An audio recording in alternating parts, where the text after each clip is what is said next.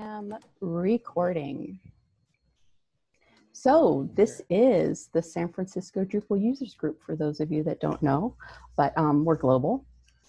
And I just want to do some ground rules. We have certain expectations here because it is being recorded for longevity. So we ask that people remain muted during the main presentation unless Mike wants to have an open Q&A. It's kind of up to him. But if there's any background noise happening, just mute yourself. And then when you're unmuted, be mindful of that background noise and be mindful of the background noise in relation to the code of conduct too. And then the virtual backgrounds are okay, but let's not use the moving ones because some people that are part of our group suffer from motion-induced sickness, vision motion-induced sickness. So let's leave those virtual backgrounds off, and then be nice and be respectful. And that leads us to our code of conduct, which is the Drupal code of conduct and the DrupalCamp code of conduct. And we want to make sure that everyone is safe and friendly and cooperative, and we have productive dialogue. And this applies to the chat as well as vocal communication. And we're here with Mike Herchel today with front-end roulette, where we get to choose our own Drupal adventure, and we can have lots of fun with this. And the Drupal news for the last 2 weeks. Lullabot came out with an article about the Olivero theme. It released its first alpha. For those of you that don't know, the Olivero theme is going to replace Bartik in Drupal, starting with hopefully version 9.1 as the new default theme. And I'm sure Herchel can tell us more about that. And what's new on Drupal.org? Drupal 9 is still set to be released on June 3rd. Its Drupal 9 beta is available now, and the Drupal Association is encouraging us to participate and beta test it because, you know, us using the software helps them figure out how we're using the product and find bugs. And there is also a new release of new evergreen branding, and that's in the corner of the slide. So now we can use that for all versions of Drupal. You know, some of them have the Drupal 9 or the Drupal 8 and the Drupal 7s in there. So this is the evergreen version. Drupal spoons. Moish Weitzman announced a program through GitLab for it's trying out a new process for collaboration in the issue queue is what it is. It's a particular configuration of groups. It offers issues and merge requests very much like pull requests, and also has some continuous integration aspects to it. The Devel project was migrated over there if you want to use that for an example. And they're encouraging people to kind of migrate their projects over there and see how that workflow goes. Because, you know, we're trying to move away from patches and do more modern collaboration. And the Drupal Spoons project is sort of that example project. The community working group today came out with a blog article which had some resources for those of us who might have been impacted by COVID-19 or in general with losing work. So that was an interesting article. And then make sure you check out Drupal Planet for articles on web accessibility. Lullabot, Canopy, Evolving Web, Prominent Source, and some others all published articles around Global Accessibility Awareness Day. There's a lot of great tutorials for beginners on how to begin testing what WCAG is, what accessibility is. So that's worth checking out the last 2 weeks of Drupal Planet. And Drupal events. DrupalCamp Asheville went online, and they are July 10th through 12th. They will have an unconference day and a day of sessions and trainings.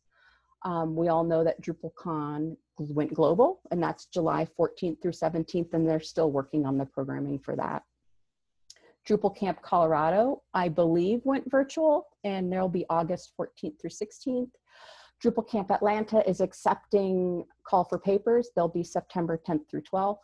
DrupalCamp, of course, everyone's favorite camp, is virtual and global, so please come to DrupalCamp. That's October 14th through 17th.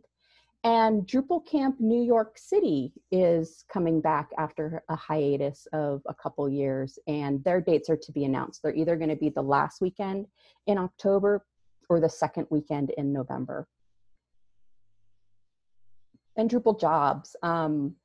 We can like talk about this after Mike does his presentation, but we'll ask who's hiring and who's looking. You can always go to jobs.drupal.org and see the list of the jobs that are published there. And next at SFDUG, we have quite the lineup. Our friend Mercutio is going to talk about Drupal 8 and Drupal 9 migrations by example. It's a shorter version of the training that he gives at BadCamp.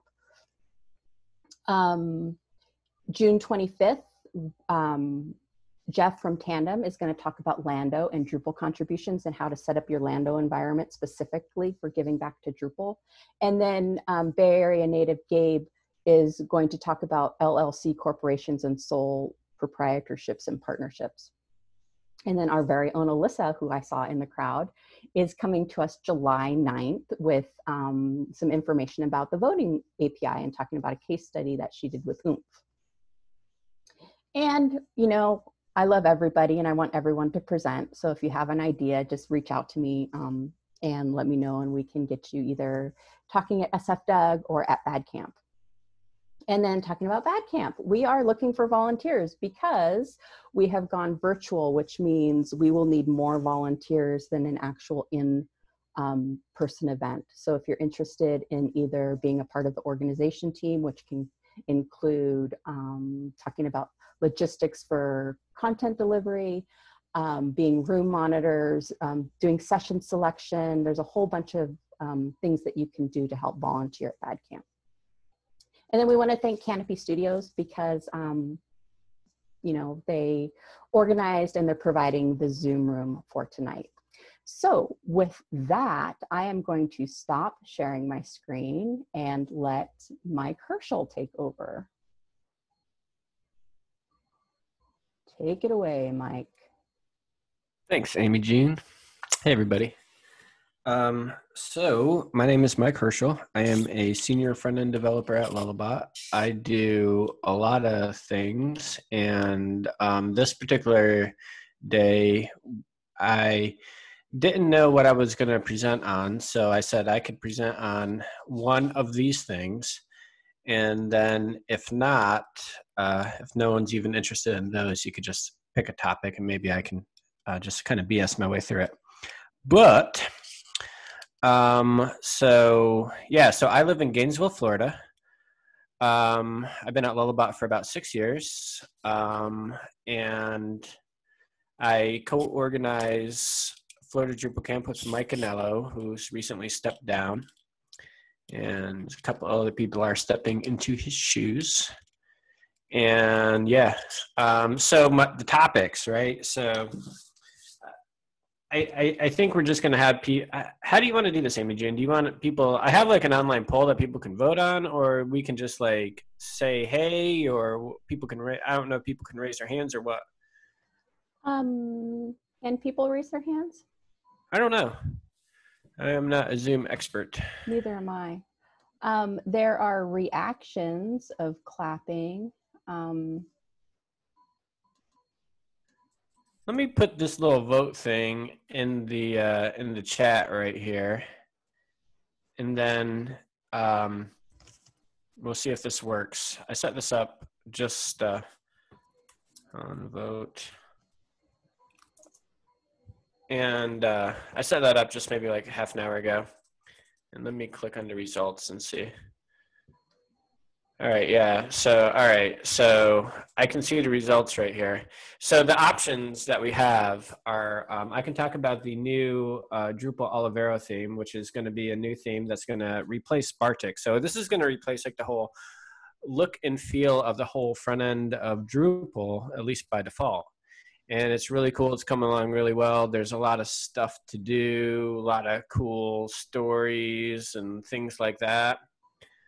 I could talk about website performance, and I have a couple I have a really good presentation on web performance. I talk about how to make your website super fast, talk about what that even means, talk about JavaScript performance, font performance, style sheet performance, rendering, a lot of really cool things. Browser-based developer tools are, this is a presentation I used to give a while ago, and I just kind of run through Chrome developer tools, and there's a little bit of Firefox in there, and I just kind of go through the tabs and go through options, and there's a bunch of little keyboard shortcuts and little things that I guarantee you're going to find some cool stuff in there. CSS Selectors 101 through something. This is a presentation I gave for my front-end meetup. And I thought it was going to be such a basic presentation. And then at the end of it, I had like 100 slides. It was like ridiculous. CSS selectors are way more complicated than even I realized. And so I have a presentation on that. So I have another presentation called Xdebug Your Twig Templates. And this is not even a presentation. It's more just of a how-to. And basically, if you are a front-end developer that does Drupal and you're not using Xdebug in your Twig templates, you're kind of missing out on just some like really, really easy things. And I feel like my back-endy level of experience kind of went from like maybe like level 2 to level 6, or maybe not level 6, maybe like level 4 when I did Xdebug. So it doubled. You know, Xdebug is like really awesome. And then I have stories from my childhood, and this is nothing Drupal related. This is just me blabbering about random stuff. And I just put that in for a joke. And I'm going to share my screen right now so you can kind of see what's happening here. So Xdebugging the Twig templates is currently winning, and you are allowed to game the system by opening up the link in incognito or private windows if you so desire. So we'll see what wins. Whoever's doing Xdebug Your Twig templates, which might be Mike Anello, is currently winning. That one's only about 15-20 minutes though, so I can do something else after that if we need to. The stories from my childhood, by the way, I have 2 votes in there for me when I was just testing out this polling thing. So I don't even, just 22 votes, so you could take out a couple there. I voted for that one. Yeah, I don't have that. My stories are pretty boring, but I can tell you about. I grew up on a pig farm. And what else did I do? High school was interesting. And you rode the pigs. Yeah, I rode the pigs, right? Really, like I used to grab the pigs when I was a little boy and grab their ears and ride them around the pens.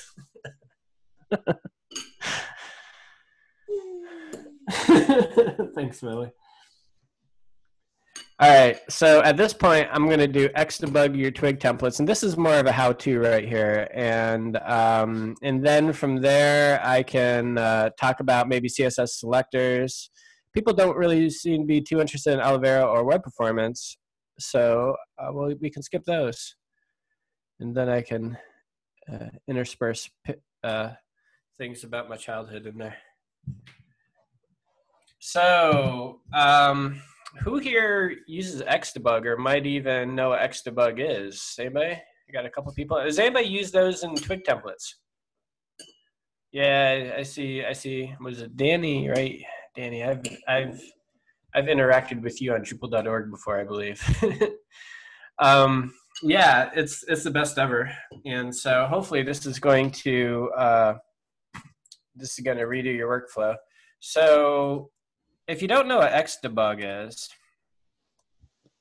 it's basically a debugger for PHP. And when I say debugger, what I'm talking about is it allows you to actually like put something in your window or like in the code or stop the code at a particular point in time, and then you can see what all the variables are, and you can maybe like run test code to see if something evaluates one way or the other, and it just makes everything like super interesting.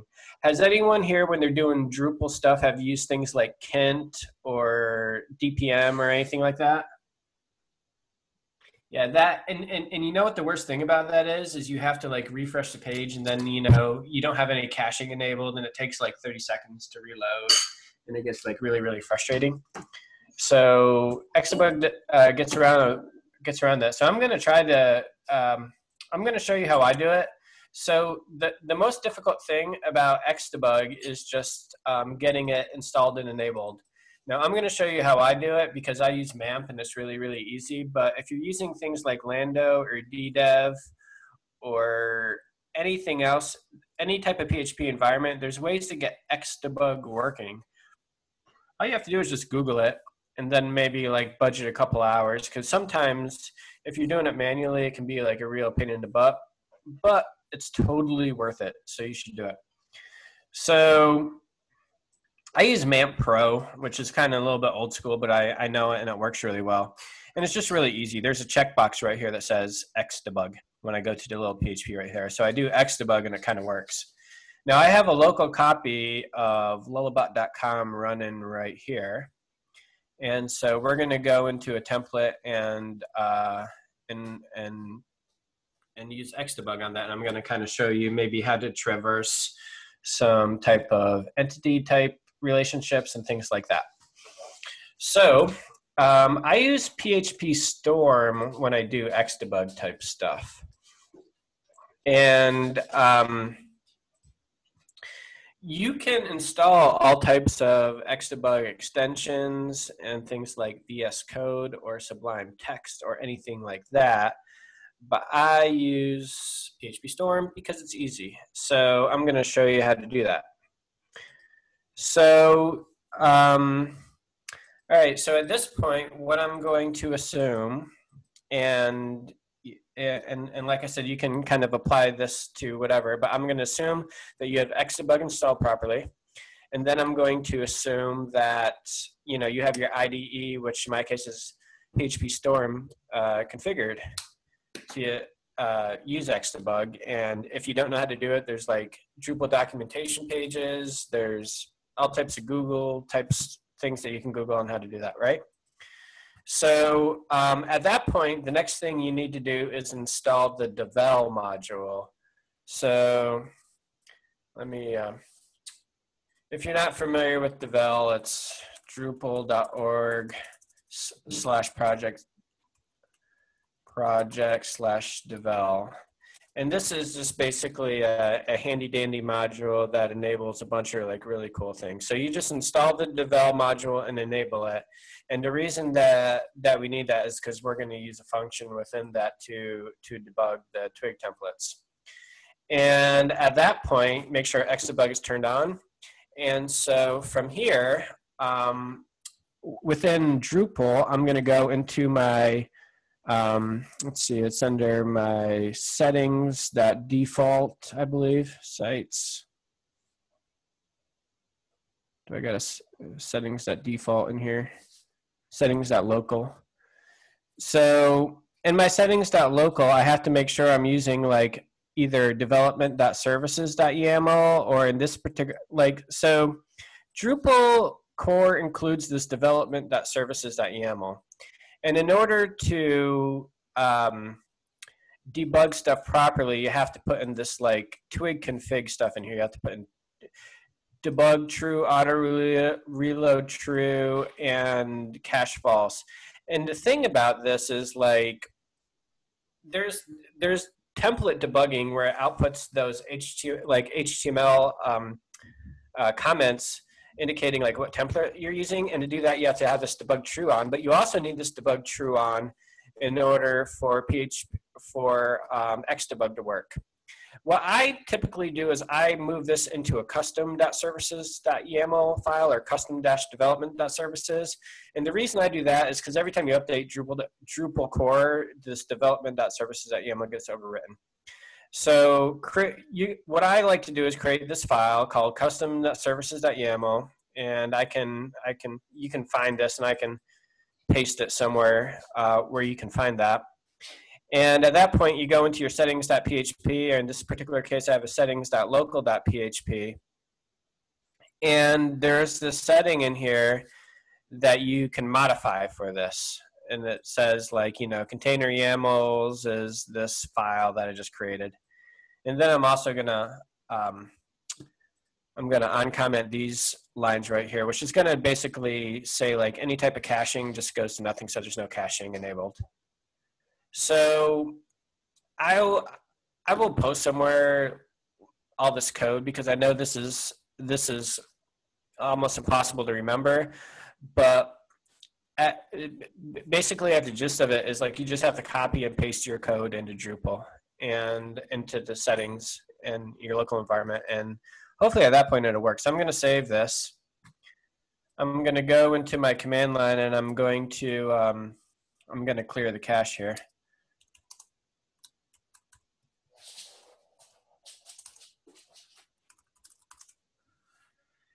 And now when I reload, the next thing I'm going to do is there is this listen, or this little telephone button up to the top up here. I think this is it, right? Yeah. And so if I hover my mouse up here, I don't know if you can see as it says start listening for PHP debug connections. So I'm just going to hit that. And there's different ways to do that. And now I'm going to go into the template that I want to debug here. So in this particular case, our front-end theme is called Lullabot.com. I did not name it. I would have named it something more creative. And I think I have like some cool things in here that I can talk about here. So let's go into content and the episode right here. So I'm in a template right now for the podcast episodes right here, right? And let's say like I want to go ahead and see the content variable, and I want to maybe play around with it live. I want to see what the attributes are. You can do the whole Kint thing where you output via Kint. You can do a dump or something like that. But in this particular case, what I'm going to do is I'm going to do devel underscore breakpoint, and with some parens afterwards. And what that's going to do is that will call a function within the devel module, and it will set a breakpoint when I reload the page. Now, once again, a couple things have to be set in order for this to work. I have to have the devel module enabled. I have to have my services.yaml file set to do all this type of stuff, including this debug true. I need to make sure this services.yaml file is actually being used, and that's within the settings.local. And then it also helps if your cache is disabled, so you don't have to clear cache on every time. So when I go to the website here, see, this is dev. When I go to like a podcast episode, it should go ahead and straight up give me a breakpoint. I'm going to show you what that looks like. So I'm going to click on this one right here. And this thing hopefully will just keep on spinning. And when it does, I'm going to go back to PHP Storm. Yeah. And so it gives you like this little panel popped up right here, and I can go to debugger down here. And I'm going to show you all the cool stuff in here. So basically what I can do right here is I can start to explore. So everything that I have access to within the template is under this $context variable, this array right here. Michael, can you make it a little bigger? I don't know. Maybe I can. Oh, I know what I have. I have a little plus. Yeah, if I command plus, it doesn't do nothing. But I know I can do this. Hold on 1 second. I can make that bigger. Isn't there like a presentation mode for this?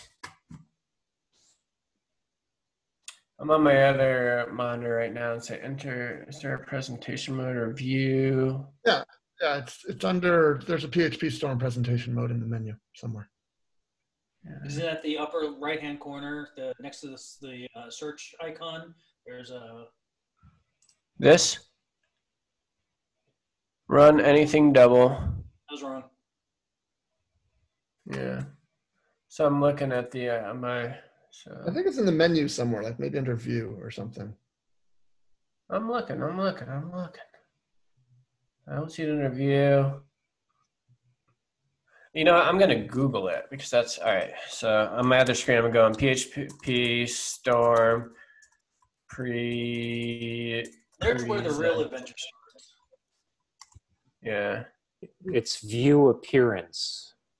View appearance. Oh man, you're way better than me. All right, so view appearance. Oh yeah, right there, presentation mode. Whoa, all right, yeah, but now you can't see the other. Can you see the debug thing or no? No. No, all we see is the code window, so that's not very helpful. Yeah, that's useless. That's all I see too. Maybe I can. Now, how do I exit out of this thing? I'm hitting escape. I'm trapped. Probably go back up to the same menu. No, because my whole other monitor like blacked out now. Oh, you got to reboot. You got to. Right. I'm gonna hit Command Q. All right. So that didn't work. You know what I can do? I'm relaunching PHP Storm right now, and maybe I can go into my display preferences. Darn it! It's still in it. How do? Oh wait, no. Here we go. Where was that? Review. I don't think you're still in. I just think all of the sidebars and stuff closed. So if you hit like project in the upper left, you're not in presentation mode. Oh no, yeah. You're about to. Now you are. Yeah. Okay. Well.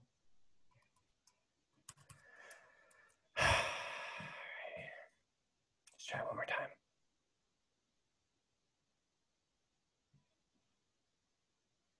This is how I normally code, just like Googling things and trying to find out. How did I bring up that menu before? There you go.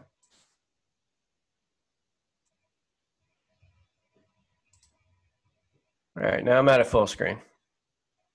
All right, so let me go into my system preferences and see if I can adjust the,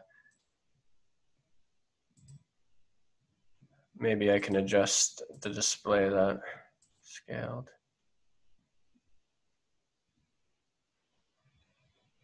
Well, it's allowing me for my, oh yeah, here we go, scaled. Is that, maybe that's better. Is that any better or no? Can anyone hear me? I think it's better. Yeah, that's the text. Yeah. Yeah. All right. Yes. So I'm going to reload the page. Yeah.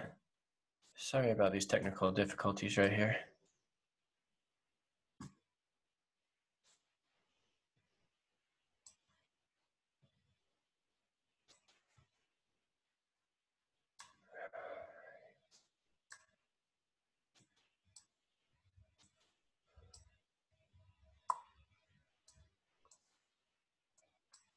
All right. All right, so we're broken here. And so now I have the debugger up. This looks larger, right? Yeah, that seems a bit larger, yeah. Yes, good. Okay, so once again, to get here, I hit this like little telephone icon up here that says start listening for PHP debug connections. Now it says stop. And then I reloaded the page. Now, everything that you have access to in Twig is under this $context array. So you can you can look at things like, you know, DB is active or is admin or logged in. So, you know, like, you know, within Twig now, I can do like if logged in, and at that point, if this evaluates to true, and I know it will, it could go there. I can check for view modes. I can check for if this is a teaser. I can look at the URL. I can see that everything is in here, right? And you can see the content array right here. Now the content array is basically everything that shows up under the display tab within your content type. This is everything that shows up right there.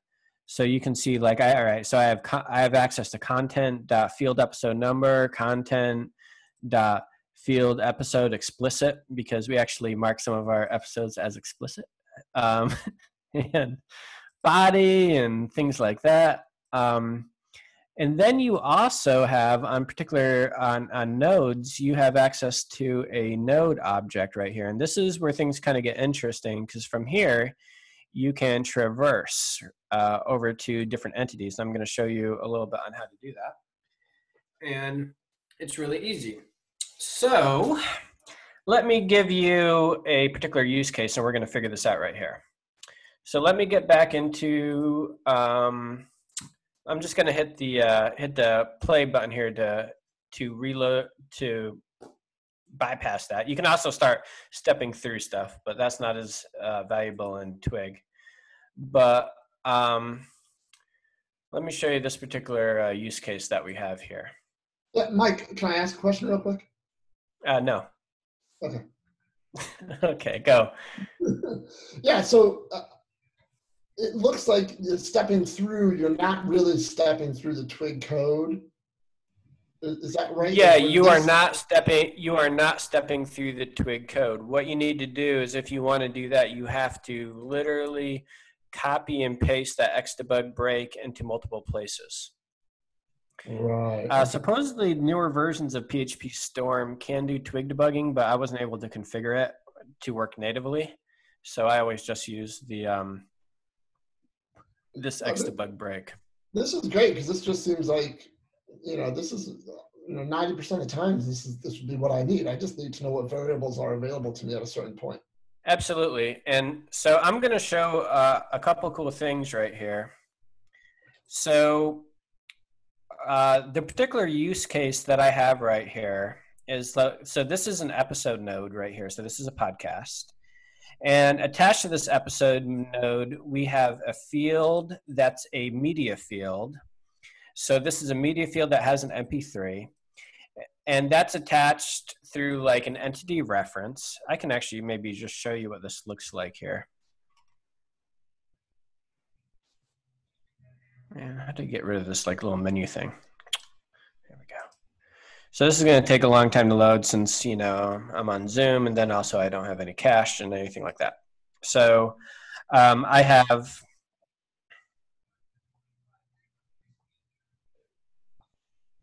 oh, I'm in the wrong content type.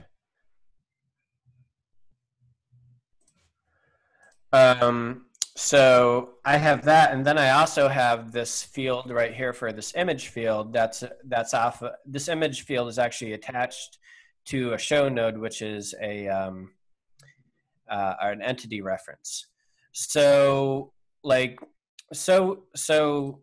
me explain that a little bit better. So like I want to, on this particular page in this template, I want to get an image field off of a node that is referenced from a field on this node. Does that make sense? Sure. Okay. So I'm just going to show you how to use Xdebug to kind of help you out with stuff like that, right? So in this particular case, like if you want to look at the fields right here, like we have this field that's a entity reference field, and that's where we're going to get the image off of. And then there's a media field that's an entity reference that is asset field audio media right here. So I want to get the path to the MP3, and I want to get the field for that image. So let's get back right here, and I'm going to reload this one more time, and then we're going to use Xdebug, and I'm going to show you how to do that. So here we are. So we're going to do this by kind of going down through the node object right here. So what I'm going to do is I'm going to right click on this, and I'm going to go to evaluate expression. And so I can just type in like anything up here. Let me move something around here. I can type in like things like true. I know these are strings, equals true, and it will evaluate that, or true equals that. You can type in anything up here, and it will evaluate that. And what's really cool is it evaluates that within the context of where it is. So I can say is logged in equal true or something, So anyway, so I'm going to go to context node right here. And I can see my fields in here. And so I see like there's fields for like, you know, let's say we want to get this this URL for the MP3 first, right? So I can take a quick look in here and hopefully I'll see it. But what, oh, my phone is buzzing. I don't know who that is, but I'm not answering it. There's this, what is it, get fields? Yeah. There's this method right here where you do a single arrow. I am not a PHP person, but you do single arrow, you do get fields, right? And it'll show you like everything in here. And so you have to, this is one of the things you have to memorize right here. You do the get fields, and then you see all the fields. And so like I know in this particular case, I need field audio media. Now you can do, the easiest thing to do is you can do field audio media, and like that. It's like a little Drupal magic shortcut, and it will give you everything. Now this is an entity reference right here, and I can look in here, and I don't see anything that gives me, I see like this right here, it's an entity reference. I don't see anything that has the path of the MP3 or anything like that. You know, I don't know. So after this, what I'm going to do is I'm going to type an entity. I'm going to do another arrow. I'm going to say entity. So now I do this entity, and it shows me, all right, it shows me a bunch of other things. And off of this, I can do get fields. And it shows me all of the fields that are off of the resulting entity, so, or the reference entity. So in this particular case, I can see, all right, well, what field do I want? And I look at the bottom right here, and I see there's this field media audio file, right? So, all right, so field media audio file. I can do this, right? And all right, so maybe here I will find my path. You know, I'm looking for the path to the MP3, and I don't see it here because this is another entity reference. There's this, the media field has another entity reference to a filed field. Why? Because it's Drupal. Because that's what Drupal does. So we do another entity, right? So at this point, we do get fields once again. And now we see like, well, what's under here, right? You see file ID, list, and I don't know, values. You see this. What are we going to look for? You see URI. This might look promising. Ah, look at that right there. It's a public path to this. Now, what you can typically do right here, so we know we want URI, so we will URI, and now we have access just to this. And under these values, you can typically just type in value. There's another like little shortcut right here. So I can do value, right? So I have all this stuff right here. I'm going to copy that, and I'm going to throw this into my Twig. And obviously, it's not going to work because this is PHP style. But it's pretty easy to convert that. So I'm going to close this. I'm going to copy it, close, and I'm going to go back into my PHP file. How do I bring that up? Project.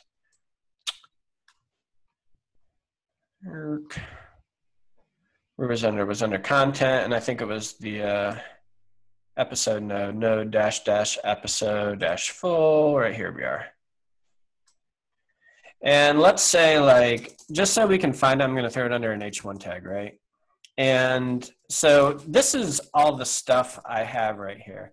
Obviously, this isn't valid Twig, but the way that Twig works is that you just basically replace everything with periods.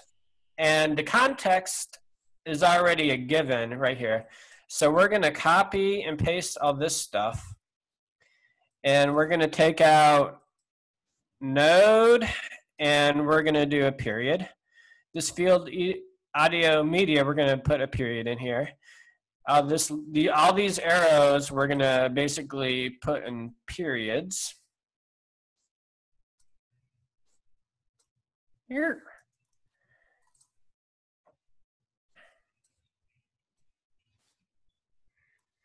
And also, just so it's not covered in the, and actually, hold on, even better.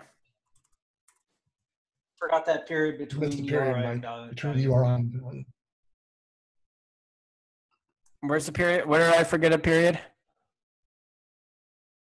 Oh, URI right here. dot Between value. URI and value. Yeah. Does that look good? So now I'm gonna hit the play button right here. I'm gonna turn, and now it's not gonna show me the stuff this time, but what I'm gonna do is I'm gonna turn off the listening so it doesn't break anymore. And now when I reload this, hopefully we will see what the data, and then we can work with it there. And let's see what we have. It might just crash. Let's see.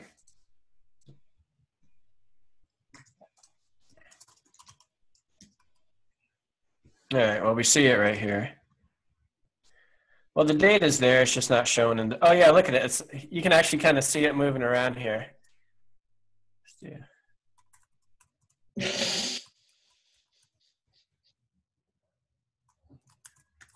Why isn't it showing up? I don't know. Anyway, but it's coming in here. We probably need to move it around so we have it. I think I know why it's doing that. We need to throw it down underneath the header.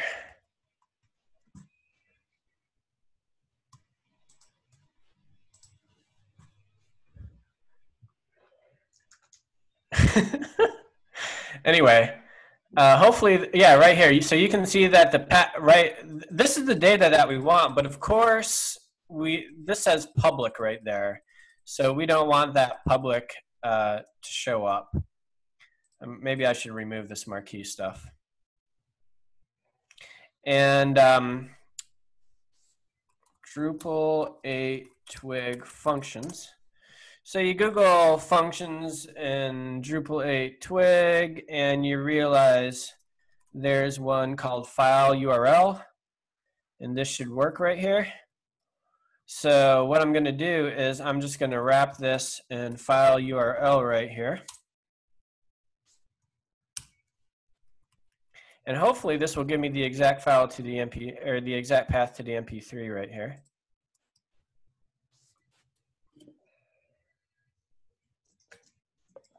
Right there it is. So that's the path to the MP3. And so now you can plug that in wherever you want. And I think I do something similar somewhere down here in the media. Well, maybe not. I think I have a different template for the media player. A couple of things to note. This does not respect any type of caching or anything like that.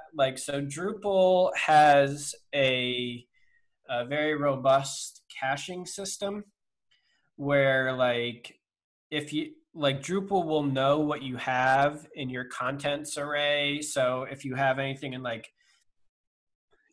what's in your manage display tab, Drupal knows that, and it will invalidate the cache if something like that changes. This bypasses all this. This just goes straight to the source, bypasses it. So it kind of breaks caching for this particular.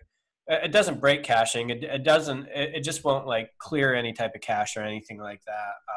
If that data changes, this page, this right here will not update properly when you might expect it to.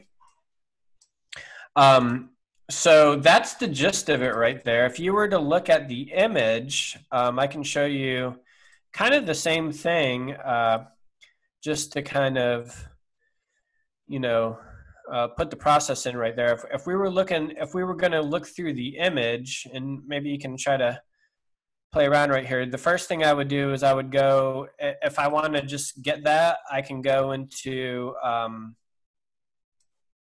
back into evaluate expression.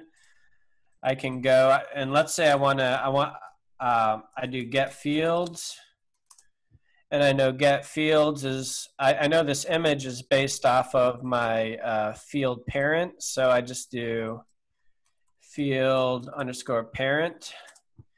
And I know this is an entity, so I do entity. And then I do another get field or get fields. And now I look for the fields that I want, and I see like there's a, like what field do I want? I want the image field. Field show media? No, that's not what I want, I don't think. Background color, it might be the field show media. So field show media. And then, you can look down here. Do you see I see a target ID. So this is also an entity.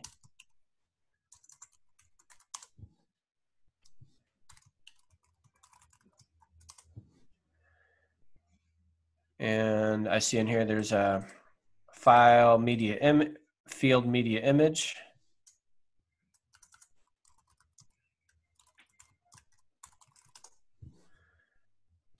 Expand this, and I see the file right here. So I see I see I'm looking for the URL, or let's do get field. Is there a field on this? I don't think there is. No, I think that is a field. See the path name. I'm looking for the URI. I see the title, target ID, parent. I don't think the URI will work. Yeah.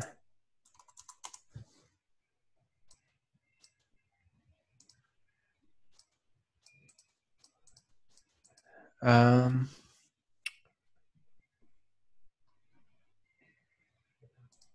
honestly have to look to see what I did here. I honestly don't know off the top of my head.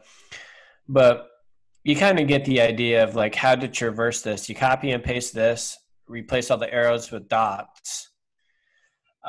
There's a lot of better ways to do this type of stuff too. If you're traversing entities, there's modules out there that like help you do this. Twig field value is one of them. And basically you can, it puts filters up there. So you can do like content, .field name, .field value, and things like that. That's useful. And then if you're not familiar with Twig Tweak is another super good module that does a lot of things like that. There's a cheat sheet for it that they highlight right there, and the cheat sheet just shows you how to do a lot of cool things like that. But the gist of it is just being able to use Xdebug in your templates. And if you do that, if you have Xdebug set up, you also can obviously use it in your pre-process file, which is a more typical use case. And yeah, any questions or anything else? I might or might not be able to answer some of these. Mike, I've got a question. Yeah, go ahead. Oh, well, and this was amazing. It kind of opened my eyes to some things that I have not been doing in Twig, debugging within Twig. So is there a difference between devel breakpoint and, for example, I've been using the Twig Xdebug module, and then I just go breakpoint, or is it really, it looks like it creates this, it gets the same results. I think it's the same thing. I honestly have never used the Twig Xdebug break because, I mean, you typically have devel installed if you're doing development, because it has a lot of other handy-dandy features. So that's why I typically use devel breakpoint and tell people about it. I would be very surprised if there were any other, like if you look at this code right here, if function exists, break. I'm pretty sure the other one does the same. I'd be surprised if it didn't. And the other question was, I was listening to Talking Drupal podcast, catching up on those the other day, and they said that it was an episode about Twig, and they were saying that if you're reaching that far down in a render array in Twig, well, you had mentioned the caching breaking possibly. Yeah. But they also talked about translations being an issue as well when you're doing that. Yeah, I can imagine that would be. To tell you the truth, that's a little bit outside my expertise. I would imagine that would. I would totally like Drupal like as soon as you get like into the render arrays, Drupal handles like a lot of stuff like very magically. A lot of stuff like this is useful if you're checking I don't know, Booleans or things like that. But I mean, there are certain cases where I've kind of cheated my way over into traversing entities and stuff. I definitely don't want to call it best practice, but it's something that sometimes you just do.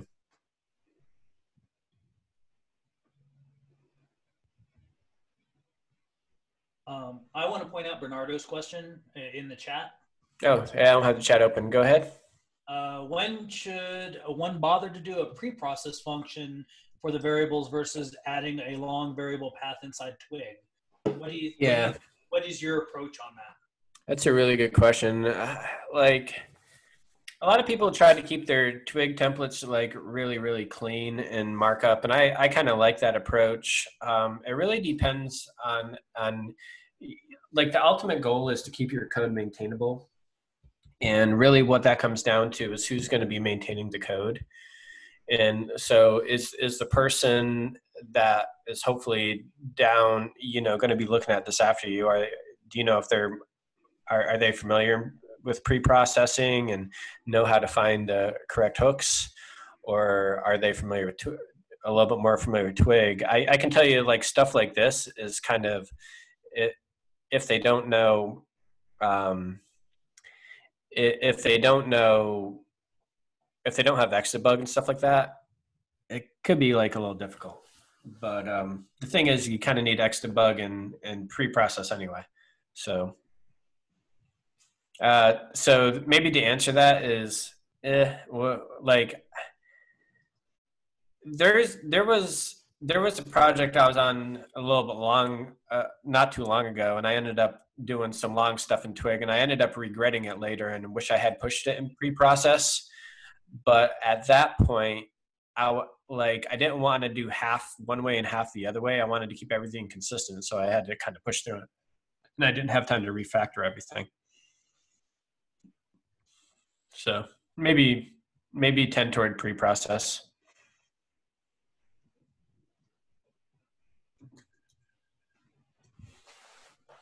Mike? Yeah. You were talking about how to set up the custom dot services. I saw you had another file, theme development or dev dot services. What is that? How does that differ from?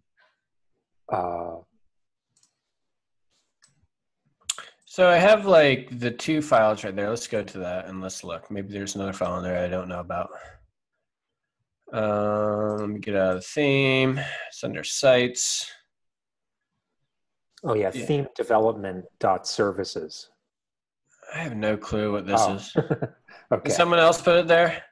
I could probably look. It might have been another dev doing the exact same thing I did with the custom services. And like, you know, this is lullabot.com. So like we have, whenever devs are available, we hop in and kind of help out, you know? So maybe someone didn't realize that I had mine in there and just kind of did that and committed it for whatever reason. But mine's better. Yeah, that was the first time I've seen the auto load and the cache settings in that services thing. That's it. To tell you the truth, I don't know exactly what they do. I copied and pasted it from someone else. What is your ZSH theme? It looked really nice. It's the default. It's just it's just the oh my ZSH, like, so if you're not familiar with Z shell, darn it. See, I'm trying to make this like nice and small right here.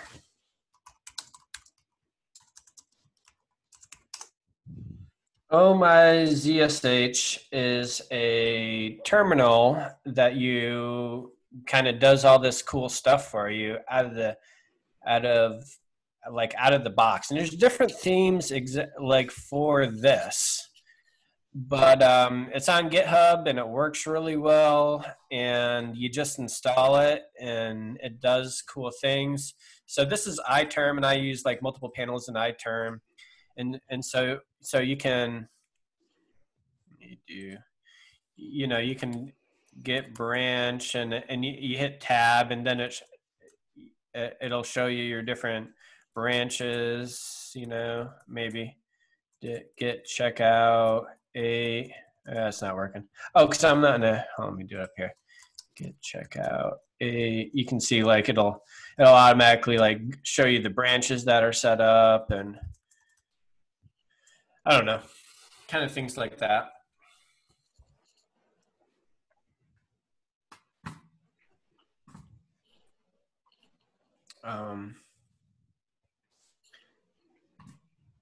Yeah, so that's basically the gist of it. I know, like I said, that was pretty short right there. So I could talk about something else too, or if there's any other questions or anything else. You did promise to pepper your presentation with stories from your childhood. All right. I don't know if I want to indulge people in my childhood. Now that you're putting me on the spot. What was the second most voted on? I don't know. Let me see if I have that tab open. The CSS selectors. Yeah. All right. So CSS selectors right there.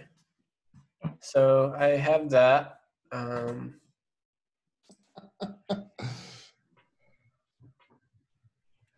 So I gave this maybe about 6 months ago for my front-end meetup, and I'm going to do it again. Does that show up for everybody? Yep. Yes. Yeah. Cool. So CSS selectors, that's me, I work at Lullabot. So we're going to talk about memes, what we're trying to solve, basic level selectors, combining selectors, and chaining. So let me look at the screen really quick, and I want to see who here is like really familiar with CSS, like actually like knows their selectors and stuff pretty well. Got one, I got a couple, maybe some people behind there. I had two. All right, cool. So maybe you learned something. I have some fun stuff in here, but if not, just indulge me and just like say like, yay. So basic selectors, we're going to start with some basic stuff, and then we're going to do combining. Then we're going to talk about pseudo elements, pseudo classes, and some weird crap. And this is one of my favorite quotes right here. CSS is easy. It's just a few thousand key value pairs that have quirks in each browser. That's pretty funny. And so yeah, I started doing this thing, and I thought it was going to be like pretty much straightforward, and then it ended up being 100 slides. And who's pinging me on Slack? So Amy, June, and Mike. Hold on, I'm going to quit Slack. That's an important conversation there, Herchel. Yeah, thanks. So this ended up being like a whole lot of data right here. And then, oh yeah, it was actually 99 slides. So I like put this one in there because it was so close, right? So the first thing is like just some random stuff that I found on the internet.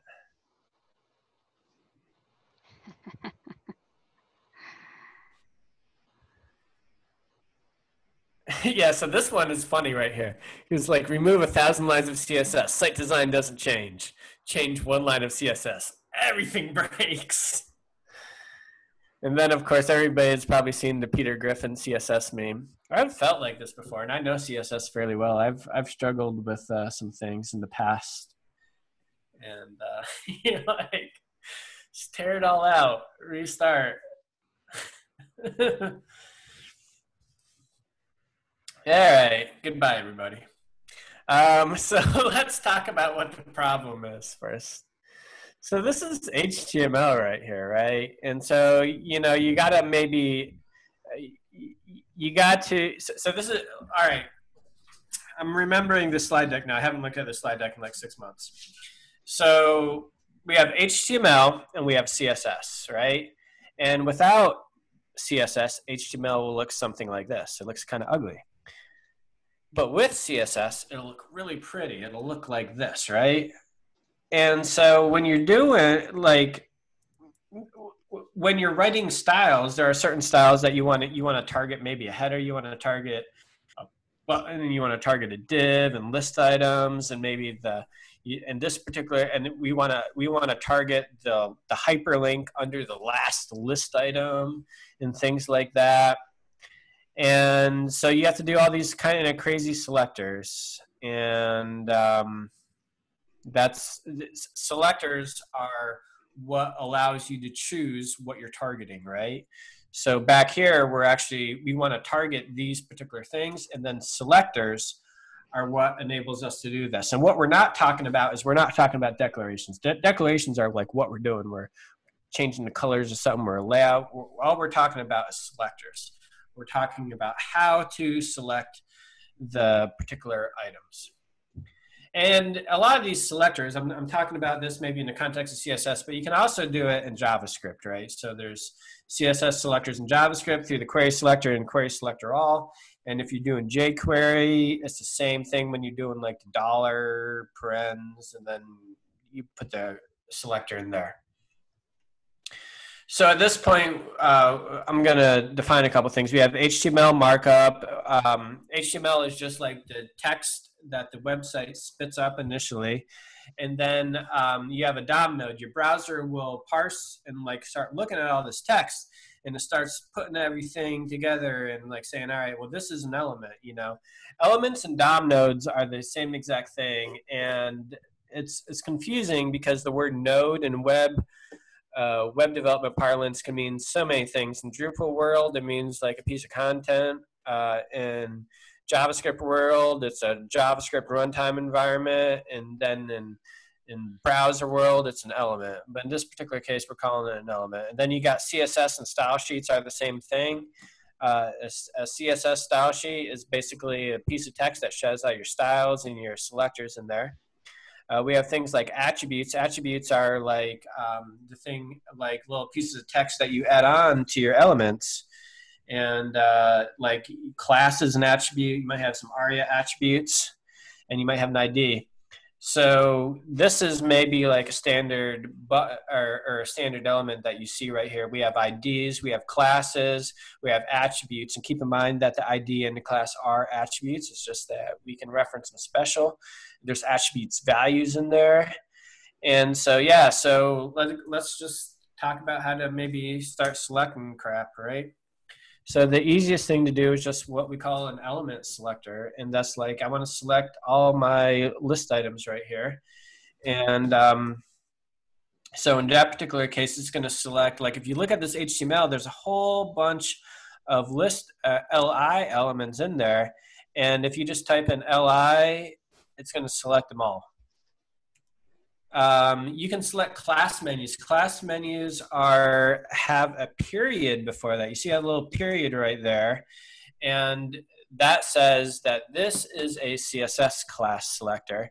And so that you can see that like down here, like these, this particular UL has more than one class. It's separated by space, but in this particular case, like it will select. That selector will select anything, it doesn't matter what element that has a CSS class. It can have other ones, but it can as long as it has that. ID selectors have that hashtag in front of it. The correct term for a hashtag is octothorpe. I learned that not too long ago, but you can also call it a £sign or a hash or anything like that. So basically it's the same thing as maybe like the period, but the hash symbolizes that this is an ID selector. So in this particular case, like you can see, our ID is primary nav r science, and it will select that. Now, ID selectors, IDs should be unique on your page, so it should only be selecting the one. Attribute selectors have the square brackets. You see like that square bracket right there. It will look for any attribute or any element that has an ARIA expanded attribute right here. So you can see this button right here has this ARIA expanded equals false at the bottom. Right here, we're seeing if it has ARIA expanded, and it does. And you can also say, I only want to select stuff if it's ARIA expanded equals true. So it's not going to select this particular thing right here because that ARIA expanded is equals false. If you have ARIA if that was true, it would select it. So you can get a little bit more complicated with that. You see, like in this particular case right here, there's that little caret that's before the equal sign within your selector. That's kind of cool because, like, if you might recognize that if you've been doing development, you know a little bit about regular expressions. Like, basically, that means it's like this will select any element that has an attribute, has an href attribute that begins with HTTPS. Or in this particular case, it will select any element that has an href attribute that ends with PDF. And so this is kind of cool right here. You can use stuff like this to insert like icons if it ends with PDF or something like that, you know? The asterisk icon will look for anywhere in there. If it has this dash text anywhere in that attribute, in the href attribute's value, it'll match it, you know? So I can say like, you know, this is external or internal links or something like that. And you can do this all with CSS. You don't need a module. You don't need anything else. Pretty neat. So you can use attribute selectors in place of your ID selectors, right? So you can totally do things like class equals mega submenu. But don't do it because it's not normal and people have to read your code. You know, so like if you do something like this, it will totally work, but I highly recommend that you don't because you're just writing stuff that people are just going to have to spend extra mental energy to decipher. You have things like a universal selector right here. Selects everything. So universal selector will just select everything on the page. And it's very common to see this box sizing border box, which basically resets the box size, like, well, you can understand, it selects the box or resets the box model, and that's a very common thing.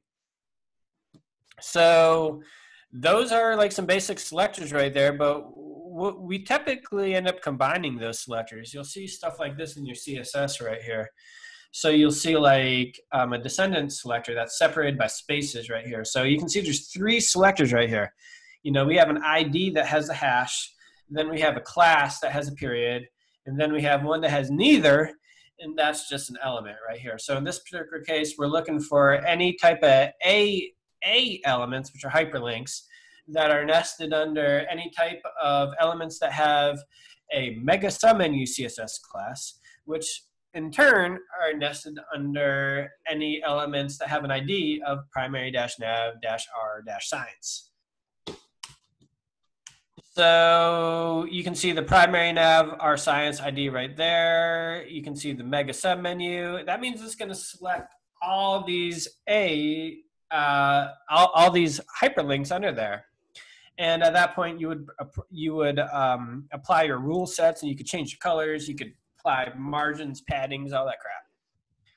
So you have a direct child selector right here. So a direct child is this like little, you know, what is it? Greater, yeah, greater than, right? That's a greater than symbol. So this basically says the LI element needs to be directly under the flex. If there's an intermediate element in there, it's not going to match. So you can see the LI.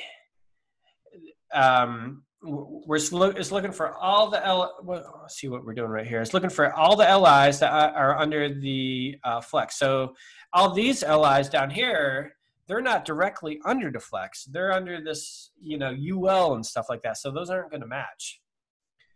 The general sibling selector. This is a tilde. This is one that's like not too common, but if you use it, you can do some interesting things. So this will select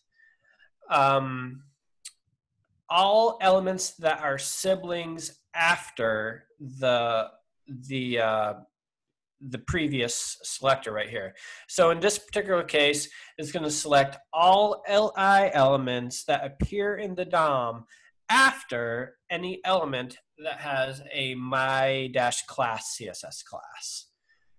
So in this particular case, you can see that this LI right here has a my class, so this is going to select these down here. You have an adjacent sibling selector, which is very similar to the sibling selector, but only the first of those. So in this particular case, it's going to do that one, you know, the next element that's after the my class. Now this is useful a lot of times for focus states. You can do things like if my class has focus, then, you know, apply something to that. Who's calling me? Man, all these people calling me. Chaining selectors. So when I say chaining selectors, I'm talking about like instead of doing like descendants, you're actually like putting them together. So in this particular case, we have a single selector ul period flex, ul.flex. And what this, because there's no space in there, what this is going to do is this is going to look for any ul elements that have a flex CSS class. You can see that's right there. Chaining selectors.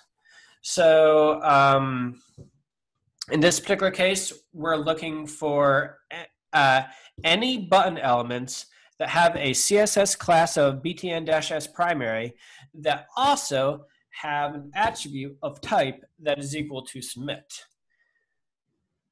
So you can kind of see, and in this particular case, it's very similar to that, but we're adding on an additional class. So there's like a button, any button element that has a form item, a form-item CSS class that also has a btn-s primary CSS class that also has a type of submit, a type attribute set to submit.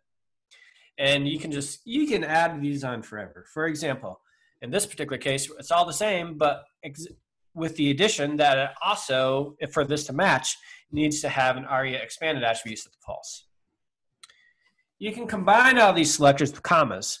So there's a particular use case where you might have like a very complicated set of rules, and you want to combine that to a bunch of different types of selectors. You just combine those with commas. You can see the commas right there. So you put, you know, one selector chain, comma, next selector chain, comma, and it kind of works. Pseudo elements. So you can see in this particular case right here, you can see like right here, there's a before pseudo element and after pseudo elements. You can see these in DevTools. And you can also see I have my, I put this screenshot right here because I use emojis for my hamburger icon CSS class, which is 100% valid. So you can use emojis in your CSS class, by the way, or anything else. It's pretty cool. So anyway, so you can see there's this before and after pseudo elements right down here. And these are like almost like elements that appear like default elements that you don't have to type into your markup that appear within your other elements, but you have to kind of, it's a little more complicated than that because you have to like create a content property in order for them to actually appear. So they enable you to insert DOM nodes at the beginning and ending of elements. And you can see like some people type in colon before, some people type in colon before. The colon before I think is more semantically correct, but I've always done the colon before. It works cross browser, it's less to think about, and it saves you vital microseconds. So you just chain those together right there. So like I can type in button colon after and say content and put in a little arrow and it will do that afterwards, and it's pretty cool. There's a before, you can put it before. Before and after pseudo elements are fairly common. They're supported ever since Internet Explorer 9. And there's a lot of, you can insert decorative text, insert an image. All right, so this is, yeah, what am I doing right here? Oh yeah, I guess, so like, this is the player on lullabot.com, the audio player that we talked about, or that I showed earlier, and you can see that the play icon is a before pseudo element, the pause icon is the same pseudo element, and so you can make shapes out of these pseudo elements, which is kind of cool. There's other useful things, including first letter. Like, you ever see like where you're on like a fancy like news website, like maybe like Financial Times or something, and like you're looking at an article and that first letter is bigger than the rest. You can target that through CSS, through the first dash letter selector. There's a first dash line selector. There's placeholder selector that is an input text elements. There's a selection selector. When you select your text, you can create different colors for that. Just Google it and you'll end up on MDN's webpage and you can find out other cool crap. So states, so there's things like hover states. Hover states are where you push your mouse over something so you can, so the hover states is very much like a pseudo element where you put a colon and then you put this, whatever the state is. So in this particular case, we want, like on my particular button, whenever I move that mouse over there, I want the background color to turn red. It will do that. And you can do the same for focus states, which are very important for accessibility. And there's a focus within state that is super awesome. The focus within state says, is there anything in the descendant DOM tree that has focus? And if so, I can do stuff to this element. Now this is super useful. I can actually show you some stuff that I've been working on. I haven't even pushed this yet on Olivero. Let me show this to you, see if I can do this. Dev.olivero, I think. Let me zoom out. So, all right. So I've been trying to make this work pretty good with without JavaScript. So I disabled JavaScript through this like little Chrome extension right here. And what I have right here, you can see when I'm tabbing over, like I'm using my keyboard to tab over, and I focus that right there. I actually toggle some CSS, and you can see I'm using focus within on this right here. There's a focus within. I set that focus within class and it toggles it. And so if anything within this element right here has focus, it'll open that up. Anyway, let's get back. So I made use of that. Let's get back into where I was going here. And who's calling me good? All right, so focus within input. So my daughter's talking in the other room. You can say, like, if a checkbox is checked, like for example, I want to do something, but only if the checkbox is checked, you know. So in this particular case, anything that's checked, I want to give this checkbox a border, you know, or a red border right there. There's other things: active, disabled, visited, and there's a bunch of them. Once again, that on MDN. I'm going to tell my daughter to go into another room. Hold on 1 second so I can concentrate. Millie, can you go over to your bedroom, please? Thanks. Daughter is scrammed. So now let's talk about pseudo classes. So now we have like things like not. This is like some cool stuff right here. So I love not. I use it a lot. It's supported in everything, you know, ever since Internet Explorer 9. And so basically it's just like negates whatever's in there. So in this particular case, like right here, this is going to select any element that has the cards -- border -blue that doesn't have the class of is active. And that's pretty cool. Like you can do things like I want to select everything but the last child, and I'll show you last children in a bit. First child, last child right here. So you can select the last child of something, you know. So if the list item in this particular case is the last child, I'm going to select a element under there. So let's look at this once again. So I'm looking for any A elements that are under a list item, a LI element that is also a last child that is under the mega submenu, somewhere under the mega submenu. So this is only going to select the hyperlink under the last list child. And I use stuff like this all the time to kind of remove bottom margins from the last thing, or remove top margins from the first thing, and things like that. That's a pretty common use case. And my dog is here because it's thundering outside. She's trying to hide under me. So you can do nth child, you know, so there's like nth child, even and odd. So this is really easy right here. Basically you could do like, you can create your zebra stripes without any extra CSS classes by just saying any nth child, any even TR element will have a background level light gray right here. And you can say, I only want a particular class, like I only want the second one to be selected. So in this particular case, it's going to select only the second list child. So it's nth child, and then in parentheses 2. So it's only going to select the second one.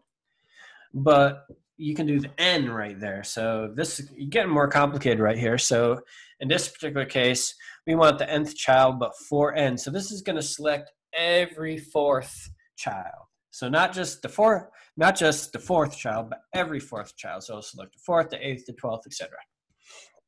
But what if you want to select, instead of the 4th, the 8th, and the 12th, you want to select maybe like the 9th, the 5th, the 9th, and the 13th.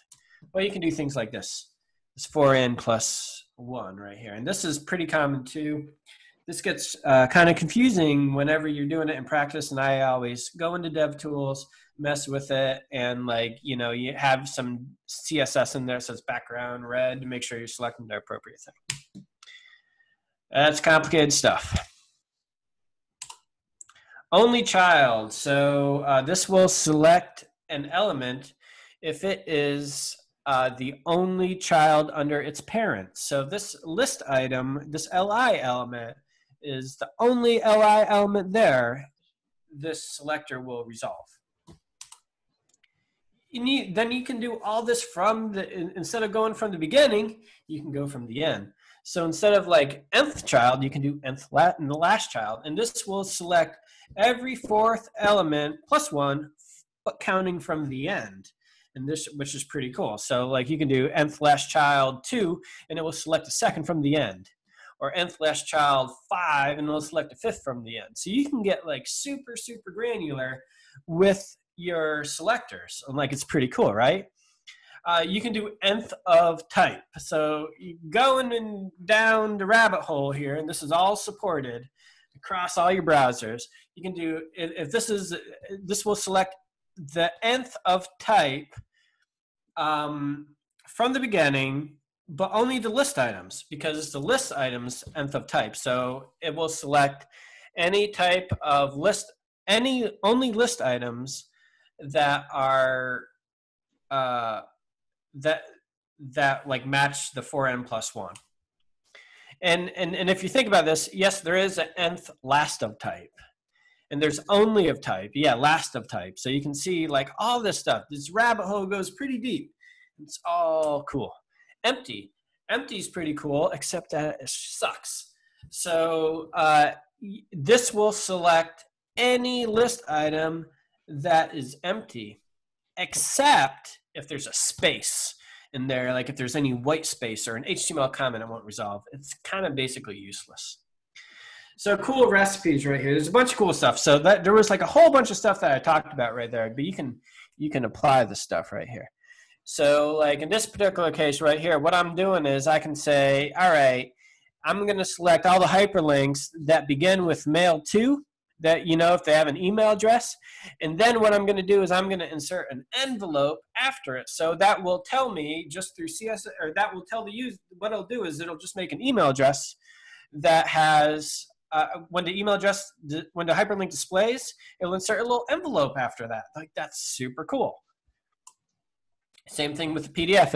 If your link ends with a dot, with the letters PDF, it will then insert an empty, like a little box right here that has a background image, and the background image points is a PDF icon. And so you can basically, through CSS only, you can insert icons for all your PDFs. Quantity selectors are super cool. So let's say I want to select everything, but only if it has exactly 4 children, you know, and I might want to do this because I'm going to set the width to 25% or change the colors or whatever right there. So what I'm doing right here, I'm saying if the first child is also the nth last child of 4, I want to select that, and then I just want to select any type of siblings after that. And then what that will do is that will match all the selectors, but only if there's exactly 4 children under there. Like if it has exactly 4, like if it has 3 other siblings, then it will match. And then you can do the same thing. So like let's say I want it to only match if the first child is also nth last child 4n. So basically, if the count of children that are like under this div is a multiple of 4, it'll match. So you can do cool things like this to do, like, say, like if it's a multiple of 4, I want it to be width of 25%. If it's a multiple of 3, I want it to be width of 33.3%. You know, if it's width of something else, I want to be, you know, or if it's a what do you call it? Like if it's a multiple of something else, I want it to be, you know, width of something else. That's pretty cool. You can do little toggle menus with checkboxes. So you can say, like, I have my menu container that contains all my menus and it's styled really nicely. I'm going to display none of that, but there's a little checkbox that might be styled like a hamburger icon or something like that right beforehand. And if that gets checked, then my menu container gets shown. Like, that's pretty neat. We actually do that on lullabot.com. Like our little hamburger menu for mobile is CSS only. See that right there. And ta-da! I guess that's it. I feel like I've looked at this slide. This is the first time I looked at this slide deck in like 6 months, so hopefully it wasn't too bad. Any questions?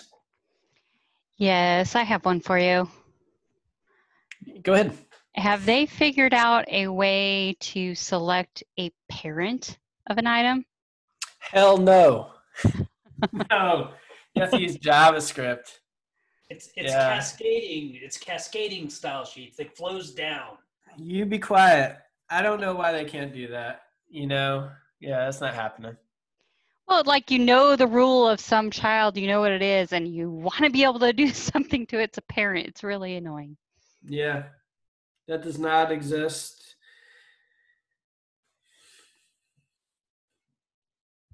You know, usually, like... You gave this talk, right? What's that? I said you gave this talk before. Is it posted somewhere? I don't know if it has. If not, I'll do it. And this is being recorded too. I gave this talk at my front-end meetup, and I don't know if I actually posted it anywhere. But if not, Amy June's recording it. Yep, I'll have it up tomorrow on the San Francisco Drupal users group. Yay, Amy June.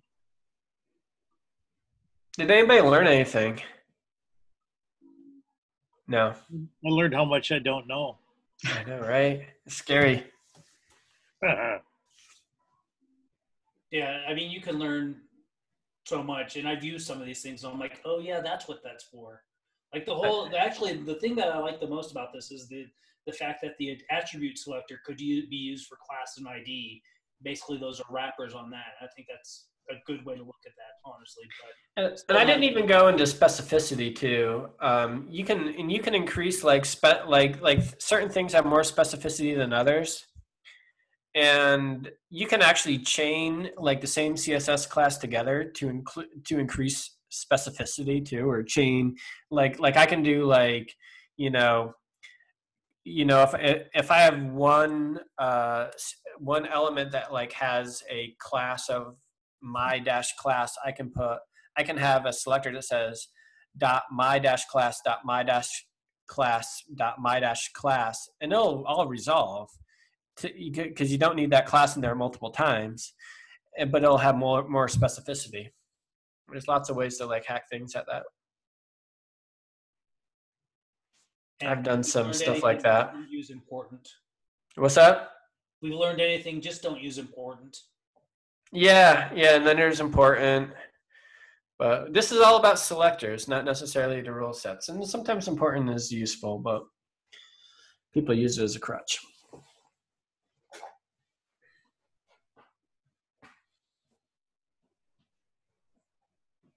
Any other questions for Mike?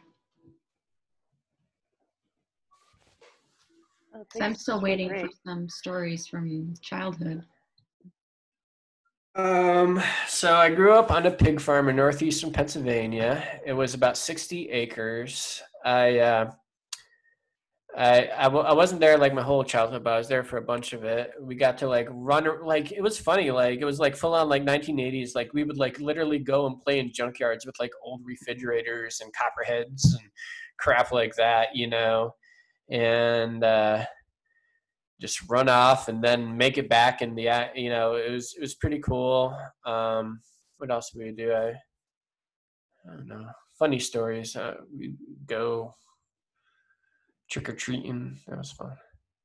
Anyway, I can't even think of anything super funny right now.